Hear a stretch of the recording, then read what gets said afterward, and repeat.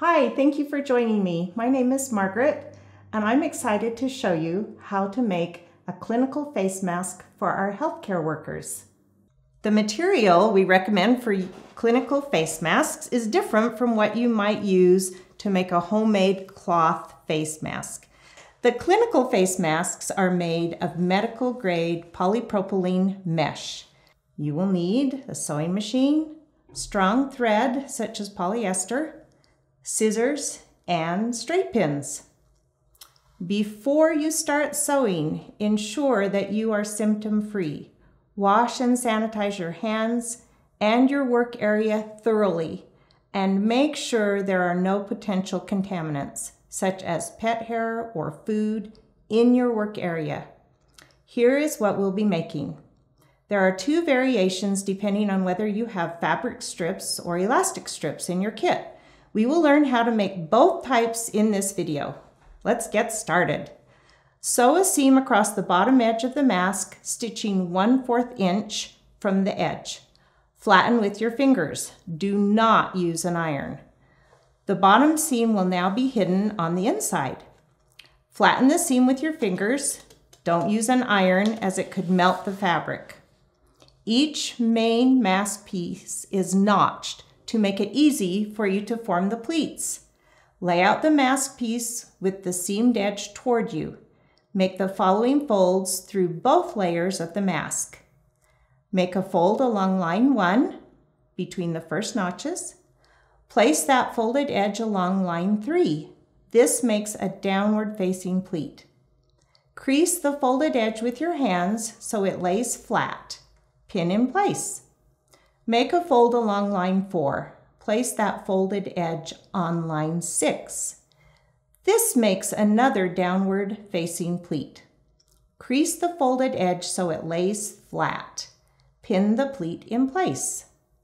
There are two options for fabric ties or for ear loops, depending on what is in your particular kit. I will show you how to do each one.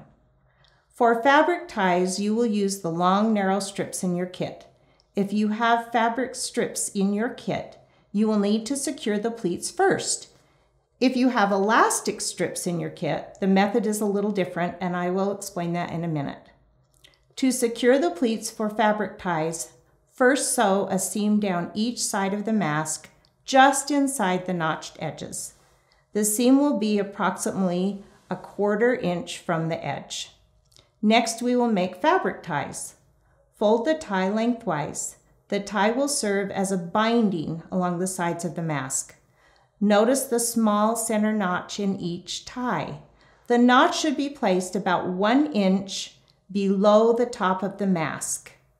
Pin the tie in place along the side of the mask. There will be about 1/2 inch of the tie showing on the front of the mask and the same on the back. Repeat with the other tie. Sew ties along the sides of the mask, stitching close to the unfolded edge of the tie.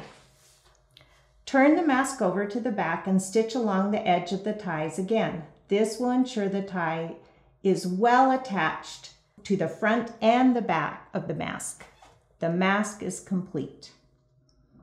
If you have elastic strips in your kit, here is how you complete the mask. Remember, you will have just pinned your pleats in the main mask piece. Insert 1 inch of an elastic strip into the top corner of the mask between the two layers of fabric. Angle the placement of the elastic strip so that it extends out from the mask diagonally. Pin in place. To form an ear loop, insert 1 inch of the loose end of the elastic into the bottom corner of the mask between the two layers. Angle the strip so that it extends out from the mask diagonally. Pin in place and stitch along the sides. 1/2 inch from the edge. Make the seam wide enough to avoid stitching on the notches. Stitch again at corners to reinforce. Repeat to form the second ear loop. The mask is now complete. Finished masks should be clean and free from potential contaminants such as pet hair, food stains, etc. When you have finished sewing the face masks, place them in a clean bag and return them to the location where you received your materials kit. Thank you so much for helping us with this important project. We really are grateful for your help.